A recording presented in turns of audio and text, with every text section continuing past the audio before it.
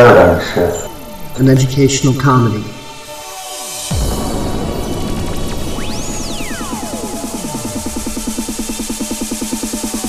It's not a cause, not a movement. It's not a social group you can slap a label onto.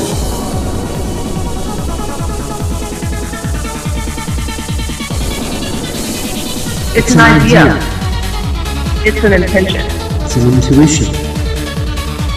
A mindset in which reality can be explored. It's for genuine expression, Discernment, critical thinking, and imagination. To look inward upon ourselves. To better understand the external world around us.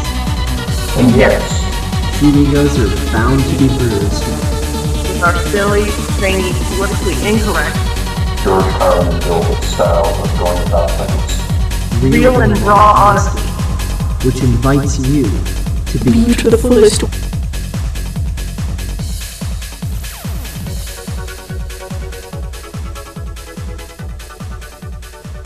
Time is speeding up and moving faster. And we're moving out of our lives of polarity into life of neutrality. That's where we're headed. And we're letting go of a lot of the difficulties and drama so that we could be a living example of what humanity could be. Right. Yeah. We're learning to see things and ask for them with clarity so that they could manifest in acceleration. And how do we do that? It's less emotional reactiveness and more just a responding to people rather than the whole. The other thing is, it's like, oh my God. I think we're moving out of it. And I think what causes that is judgment, the judgment of ourselves and the judgment of others.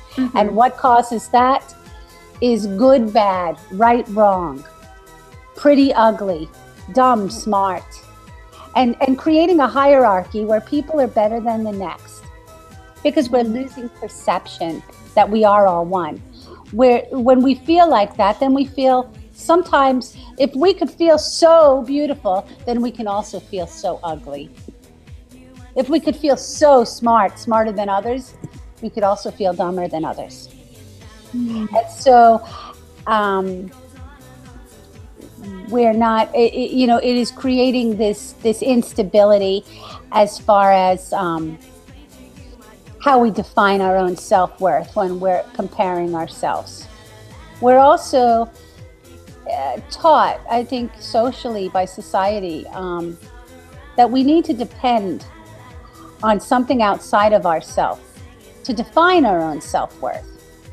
Like, you don't know enough, you need to go to school to learn it. You can't speak directly to God. You need a priest or a preacher or a rabbi to be in between. You don't know about your own body and your own health and how you feel. You need to contact the doctor and do what he says. You can't govern yourselves.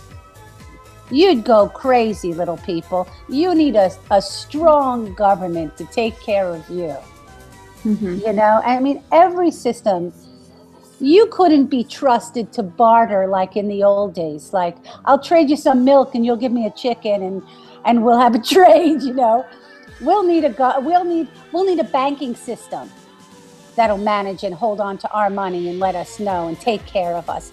So as we don't believe in ourselves, and in the institution of education, high schools, actually K through 12 does a great job of breaking an individual down and letting them know they're not good enough, really. And then they're shot out into the world to make their way. This creation of dependency that's intrinsic to our society and actually to the world societies everywhere, except for maybe the Aboriginal communities and some of the more reclusive communities out in the middle of nowhere that haven't been touched by social norms and values. But we've all been taught that we need a middleman, that we're not good enough as we are. And so we're still looking for something outside of ourselves whether we're looking for the right man to take care of us and take care of things, whether we're looking for more training because we're not good enough as we are to live our purpose and we need to learn more, or whether we say, well, I don't have enough money to do the things I want to. I just can't. I'm going to wait. When I have enough money, then I'll do this. So everybody is waiting for something and they're not jumping in. And this is very hard. So the creation of dependency has been is really the name of the game that we have to let go of. And where are we headed toward? Mm-hmm. Neutrality is kind of like, I am what I am. I am that I am. Here I am. Right. Take it or leave me. Am I even a lot of that? Though, I mean, all of the things that you just described, I know that I've seen a lot of people who I never expected to have a change in their way of thinking, moving more towards this paradigm of self-worth and understanding their own inherent value. And I've been watching that happen, like people like popcorn, you know, they're starting to understand things. Exciting, huh? It's so exciting to see that. We're being inundated with light, though. I mean, partly the solar flares, partly like a photon belt, and partly the acceleration in frequency of Gaia herself. And we are rising to this. We are all changing. And we are kind of waking up. And different things are being exposed along the way. I mean, honestly. Like what? Well, not that many of us, we're starting to not listen to doctors as much. We're waking up to the ideas of GMOs. What's going on with this? There have been many, many, many attempts to start World War III, and it hasn't really worked. You know, we haven't gotten rid of war, but I expect by 2023, 24, there's going to be a breakdown in the political system, in the banking system. The educational system is really coming down. Right. Institution of religion is really being challenged as well. And we're seeing that not all priests and preachers and everybody has everybody's best interest in mind. And you need to look within and you need to question, is this a good person? Are they leading me in the right direction? This is how people are waking up a little bit. Yeah. As long as people, though, are caught in this gerbil wheel of fear, like, oh my God, I have kids to take care of. I have to have a house to live in. We have to pay for the car. I don't have time to think about who I am, why I came here. I don't have time for spirituality. I got to get to work at 6 a.m. I got to wake up at 4, get the kids' lunches packed. I have to take my kids to work or a sitter, then me to work a 9-hour day, pick the children up, do homework with children, make dinner, and start again. I have to sit under fluorescent lights working for somebody else to please them for 9 hours, and then get back to my children. Our children are being raised by other people, and we lost our sense of community. This is breaking down. Right. You're not going to be able to do it and what creates your frequency is the quality of your thoughts. Do you feel like a lot of the personal development stuff that's out there today about, you know, just think positive thoughts or, you know, just be happy or whatever, do you feel like that is the whole story? I really don't feel like it's the whole story myself. Not when it's fake. Not when it's fake. Right. Just fake it till you make it, smile, because inside you're not feeling like that. As a matter of fact, what's happening then is you're completely out of alignment.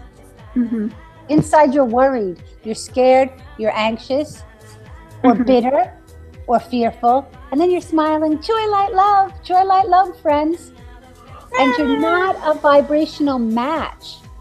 You're certainly not. Do you think you could explain that concept of congruence a little bit more for people? Because I feel like that's something that, particularly in like the New Age community, really needs to be explained a little better, because I see a lot of people, especially people who come and have sessions with me, who they're like, well, why is this not working? Why is my life suck? Like, I'm being happy. I'm thinking positive thoughts. I'm blah, blah, blah, blah, you know, but they're, like you said, not in alignment. Like, it's not a sometimes experience. Some people, it's not on purpose either.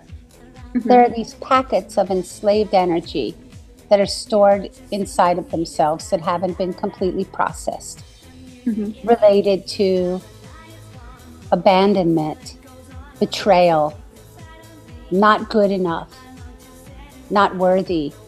Oh, shame is a biggie. Yeah. And they haven't been processed, and they're under the surface. And to some extent, they haven't even come out yet. They haven't even, it's not even the tip of the iceberg, because it's just lying inside of people. It's things that people want to forget. Yeah. And so it's very hard to, you know, until these little pieces of enslaved energy, they're like weights that are weighing somebody down. It's very hard to fly when they are, think about a hot air balloon. You know how they have those sacks of sand that keep it down. It's not until those sacks of sand are cut that the balloon can fly. Right. Now, a lot of times people don't know, you know, they had some abusive situation, they had some difficulties as a youngster. They don't know where this false belief systems or the programs or the hard edge that they have, where it's coming from. But they want it to be done, and they just want quickly, just like everybody else. You said about 2012. In 2012, everybody just wanted to ascend quickly. Oh, I'm ascended. I'm ascend. That was so easy. Wow, that was so good. Now I'm a high-level being. I'm like, wow, that was nothing. But basically, there are a lot of people, when you're talking about alignment, that have thoughts and feelings that they're thinking inside, but what comes out of their mouth is not a vibrational match. Exactly. And so that, to me, is the ultimate of out of alignment. And that brings to them a lot of, they're not really manifesting. But do I believe that, I think manifestation is sometimes feeling something with all your heart. You know, just really feeling it. That's the only way to create. It's true. There's no other way, because you'd have to be on that frequency to get more of the same. So I say, I'm a big believer in the law of attraction, but the real law of attraction, when it's heartfelt, and when you're creating with your heart. Right. Not when you're just saying, I want $1 million, la la la la la. Like, now I have a big red car and I'm driving in it. I think you'd have to think about, because when there's scarcity, when there's a scarcity in love, when there's a scarcity of money, when there's a scarcity of time, when there's a scarcity of energy, you know, it's like people are fighting over the same man. And undercutting each other because he's my man. No, he's my man. It's an abundance of love. That's so interesting. And there was an abundance of money. Just because this person has money doesn't mean you can't have money. You know, our own disbeliefs internally resist it from coming. What do you see? I mean, this is something I see in a lot of spiritual people, is that there's almost like an aversion to money, and it actually creates a lot of poverty amongst people who claim to be spiritual. Can you speak on that a little bit? Well, think about the vows of poverty that people took, you know, vow of poverty. And some people, you know, it's a combination. I mean, the way I see it, I think people lose track of, they say, well, I'm of service to man. I'm of service. You're not of service to man. You're not here to just wait on other people. You're of service to the Creator. You're of service to the Creator. And so in being of service to the Creator, you're taking care of yourself first. You're filling your own self up, living your own life purpose, doing what's best for you, caring for your body, caring for your soul, listening to your heart, bringing yourself and surrounding yourself with the right people that you can love and that love you, and not listening to where you need to go and not bringing yourself to situations where you're doing this because it's the right thing to do, because of dogmatic reasons. This is right and this is wrong, you know. And there's going to be a time when more people are doing this, and then there's this self-care, and where people are in service to the Creator. There's not going to be war, because people will not be resentful. How could there not be war right now? People hate themselves. They hate their neighbors. They backstab their friends. Yeah. They're dissatisfied with the community. There's complete dissatisfaction internally, and then it spreads from the micro to the macro. We're at war with ourselves. We're at war with each other. If we were truly of service to the Creator, in the sense that we're here to take care of ourselves, to be full of life, to be a vessel of God, and it spills out. That love, that full cup of love spills out. How could there be war? Right. It's really just for the higher good and for the joy. How much fun would it be to be hanging out with all these people that you've talked to for a long time, that have been on your wavelength? I mean, honestly, for some people, and for a long while too, no one in my life understood me. I sounded like a freak with the things that I was saying. First, I can relate. My family doesn't even really believe that 9/11 is an inside job still. Nobody really believes a lot of the things I think. A lot of people don't know what GMOs are still. You know, I sound like I'm a conspiracy person. I sound like I'm adversarial. It's like, why can't you just get a real job? You're a teacher. You should be working as a teacher. You should be grateful that you have a teacher license and a therapist license. Yeah. You know, so it's kind of interesting. It is really interesting too. I think it's funny too, personally myself, that people, they ask me, well, why don't you go get a therapy license? Or why don't you go like become a licensed counselor or something? Well, you don't need it. This is the thing. You don't need it to do what you're going to do. You don't need it.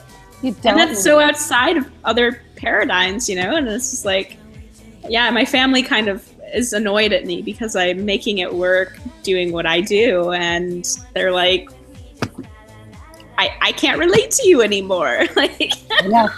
So that's like I said. Awesome. So Facebook friends sort of turned into like who we, you know, really who understand us even more than some of the people that are around us in our own lives. A lot of the people that are in my neighborhood or other folks, I wouldn't even share the stuff that I do and what I think with them. It just doesn't come up. No. It's like, how's the weather? Oh, aloha. Mahalo. And they're actually more, here people are more open than anywhere. Yeah. I mean, they're very aware. Here, there's an awareness of the elders and the ancestors and the Amakua and the spirits of the island and the Menehune. And, you know, which were, Menehune were who was here before the Polynesians came to the island. And they have a belief in tradition and even a little superstition, but they do have beliefs that something exists outside of them in the spiritual realm, which is more than a lot of people on the mainland. It's true. They're very, very connected to that. Yeah. It was one of the most inspiring things for me because I lived on the Big Island for 4 months in 2012, and really, it's like really, really cool to me just to see all of that and to feel that presence. Gosh, well, come and visit again. It's nice. I would love to. I love Hawaii so much. Yeah.